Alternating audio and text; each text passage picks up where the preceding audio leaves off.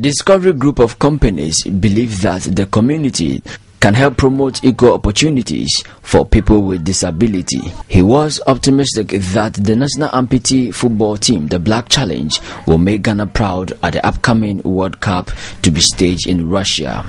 Our message for the players is that we would continue to support them as an organization that believes in corporate social responsibility.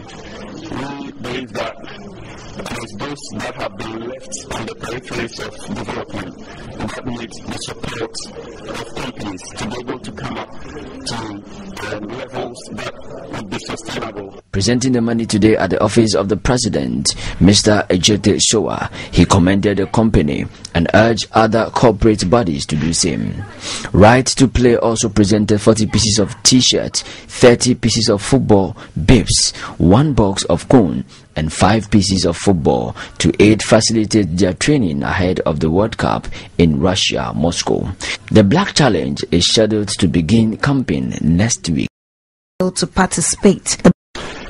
Sincerely, in this venture, was to plead with humility to the government of Ghana to save us in nasty situations that would have been the reputations of the Black Challenge, in particular Ghana, Africa, and this year's India. What has been done to ensure that the team does not only attempt to improve on the 6 positions that it attains at the World Cup last year in Argentina, but also win the trophy to become the first African country to do so.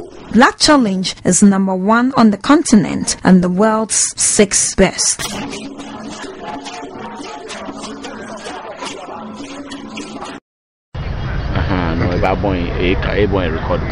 Okay. But anytime you finish, for more number of teams next year, you don't run out of space. Then it means I have to even stop. No, go stop at a point. They just look at the number.